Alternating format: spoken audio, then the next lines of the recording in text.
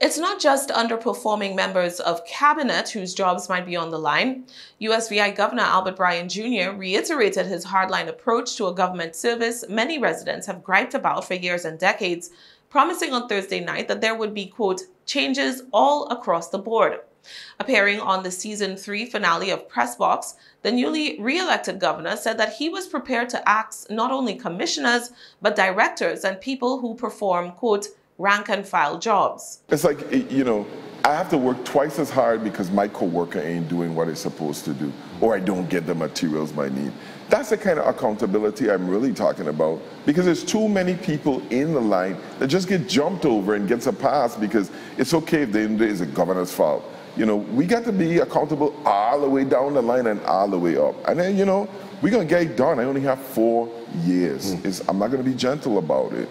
It's time for results. The Department of Property and Procurement was Bryan's first area of focus. He told viewers on Thursday night that he would, quote, gut out procurement because, according to him, it takes too long to get projects off the ground, partly because the department has failed to provide tools to contractors in a timely manner, a circumstance he believes has contributed to major delays in the construction of JFL North. I try my best to let the people who have the expertise do what they need to do, right? So I respect the sanctity of boards. They were constructed that way because they didn't want a governor just telling everybody what to do. And I try to respect that as much as possible. Sometimes you got to do that, though, Governor. But sometimes you have to do that. But when you do that, you know what you do? You give everybody a pass, accountability again, because now you're saying you're responsible for it. So if it don't work right, the governor is responsible for me.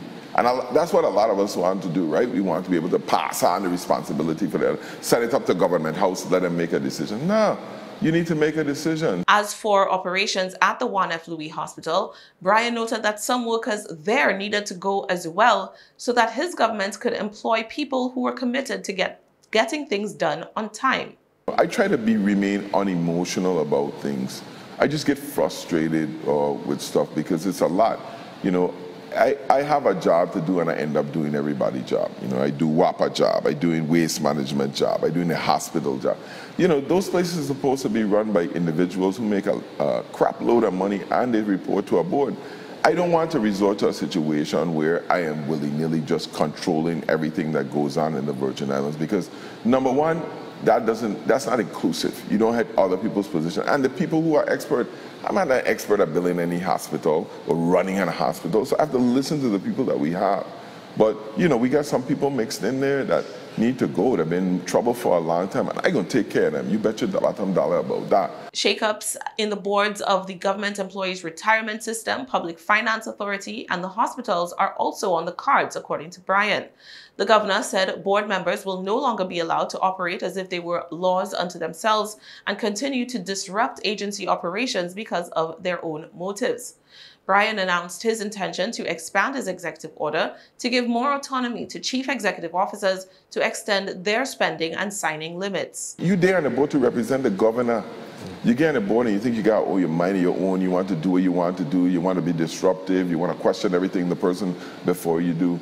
Your job is to provide broad policy and guidance, not to nitpick every single thing they do. So one of the things I'm going to be doing is expanding by executive order all of the powers of all our CEOs, right? So that they're spending, signing limits, everything. I'm pushing for that.